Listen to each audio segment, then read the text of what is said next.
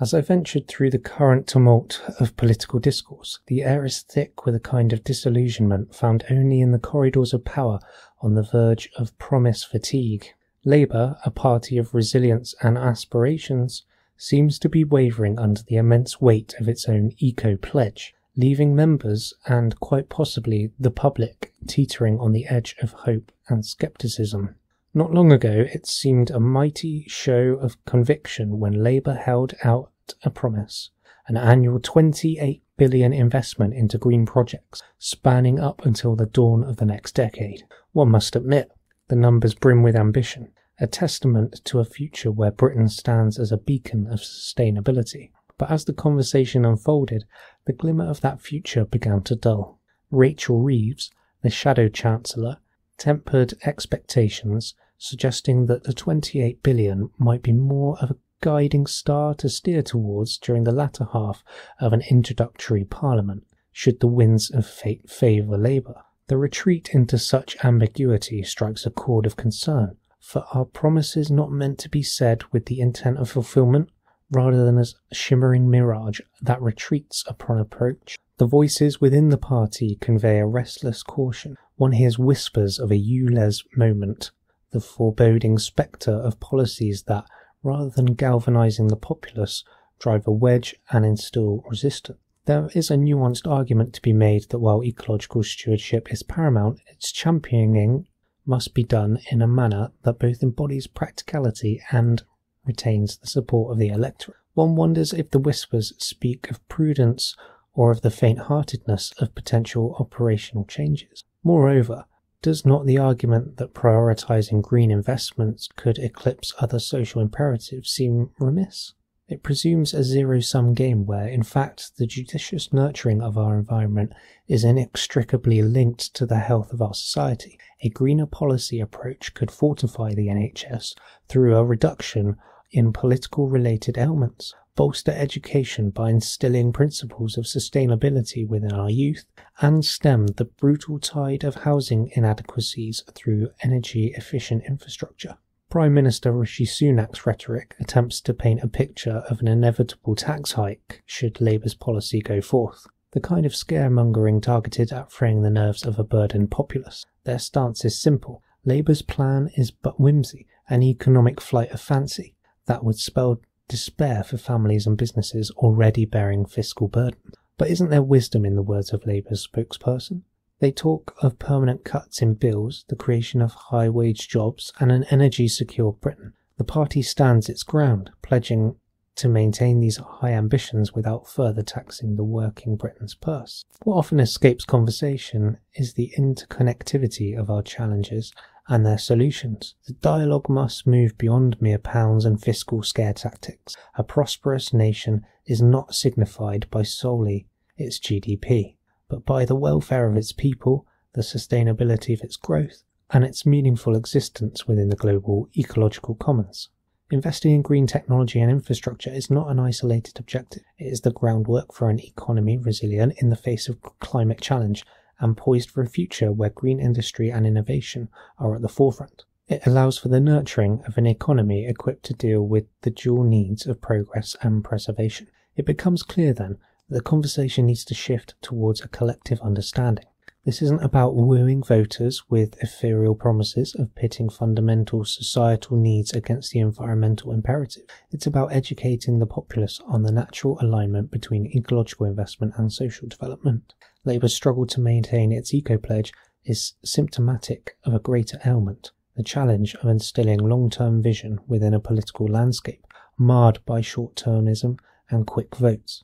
It falls upon the shoulders of those who hold the ink and the airwaves to carve out the narrative that energies invested in our planet reap dividends in the well-being of our society. In the labyrinth of political strategy, it is the trapeze of balancing foresight with the expediency that often proves to be the most precarious. The fabric of any political pledge must be woven with threads of longevity and immediate relevance, lest it unravels under public scrutiny or becomes mired in the quicksand of political convenience. Labour's eco-pledge is at a crossroads, a juncture between holding firm to a vision of a green and equitable future and succumbing to the siren's call of electoral pragmatism. The architecture of such grand promises requires a foundation laid with care, articulated through a narrative that resonates with the layman's immediate concerns, while guiding towards a horizon that glows not with utopic light, but with the feasible dawn of sustainable modernity.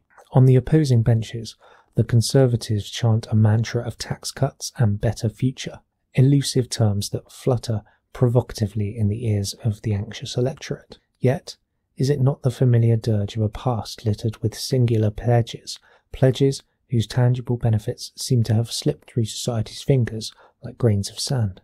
Their critique of Labour's unfunded spending spree is caustic, yet it crumbles upon deeper interrogation. What constitutes prudent spending, if not investment in the very foundations of a society's longevity? Should we play the music of immediacy so loud that it drowns out the rhythm of wisdom, echoing through the duty we have towards generations yet unborn? For Labour, retreating from such an ambitious eco-pledge may be an act of political triage, addressing feared vulnerabilities against the opposition attacks. Yet let us ponder the cost. Abandoning or diluting these green aspirations bears the risk of forsaking a moral compass in favour of a political navigational chart, a map that tends to favour the prevailing winds of current opinion polls and media narrative, weighing the concerns of essential sectors such as housing, healthcare and education does not necessitate the abandonment of ecological stewardship. Investment in the environment simultaneously manifests as solutions to these realms is not only possible but vital. Our disillusionment peaks not with the settling of a lofty goal, but with the stark diversion drawn unjustly so between the green future and the conventional societal priorities. It is an unjust binary that undermines the holistic vision required to catapult Britain into a vanguard role in the great ecological transition. Promises of utility bill reductions, job creation, and national energy security carry with them the potential to galvanise public support if framed not as distant ideas, but as tangible, immediate steps towards a unified goal. To convince people that these aspirations are within reach, Labour must tie every pound pledged to the narrative of personal and collective betterment. Fiscal prudence is a term bandied about with abandon, occasionally as a cloak for austerity, at other times as a stick to beat out visionary policies. Yet, prudence is not inherently at odds with bold transformational agendas. The proposed £28 billion per year by Labour's accounting fits within rigorous fiscal rules, intended to borrow only to invest, ensuring a trajectory where national debt trends downwards over the medium term. Cannot prudence exist in the balance between judicial investment and fiscal restraint? Perhaps the course to chart is not one of either or, but of a sophisticated fusion of both, investing where it catalyses growth beyond the measure of expenditure and restraining where profligacy looms. Labour, if it is to maintain the sanctity and the attraction of its eco-pledge, must present it with a coherent framework where the green agenda dovetails seamlessly with the traditional buttress of their platform. This means envisioning homes that are not just buildings but sustainable living spaces that cut energy costs and reduce health risks. It means the NHS that operates with energy efficiency at its heart and a curriculum that prepares the next generation for a world that will demand environmental acumen. In this vision, each sector reinforces the other in a symphony of integrated goals, where green policy is not a standalone note, but the very harmonic on which the melody of progress plays. Treading the path of convincing reason requires an understanding of the interwoven nature of societal challenges and the opportunities presented by transformative policy. Encouraging the pursuit of an ambition like Labour's requires demonstrating how much investment not only addresses ecological concerns, but subsequently strengthens societal foundations and nourishes equitable growth. As we scrutinise Labour's commitment to its eco-pledge, let us embrace the discussion advocating for nuanced policy development that neither inflates hopes with impractical aspirations nor douses the flames of potentialities with cold pragmatism. Instead, let us argue for a Labour narrative that effectively intertwines the sustainability of our shared natural home with the very sinews of everyday life, emphasising the indispensable symbiosis of environmental stewardship and social well-being. Through persuasive reasoning, not shying away from complexities but weaving through them, we validate the credibility of a pledge that promises to steer Britain towards its responsible place in the new global order, an order where green investment and social priorities are not adversaries but allies in an ever-evolving dance towards a just and enduring flourishing. In the end, it is the fidelity to true leadership that is in question. Leadership that looks beyond the immediate horizon, that challenges the impatient tide of now and dares to reimagine a nation reconciled with both its populace and its place within the delicate balance of a global environment. The task for Labour, should it choose to shoulder it, is no less than history's call to preemptive courage in face of unimaginable transformation.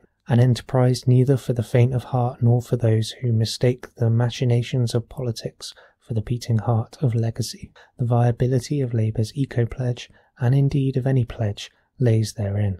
Will we lead with clear, convicted foresight, or will we trail in the shadows cast by the uncertainty of our own making? It seems the hope of true progress lies with the former, whilst the latter paves a much-trodden, unremarkable path to a future wherein we echo what could have been, rather than revel in what has become. Thank you for watching. Remember to like, comment, subscribe and share.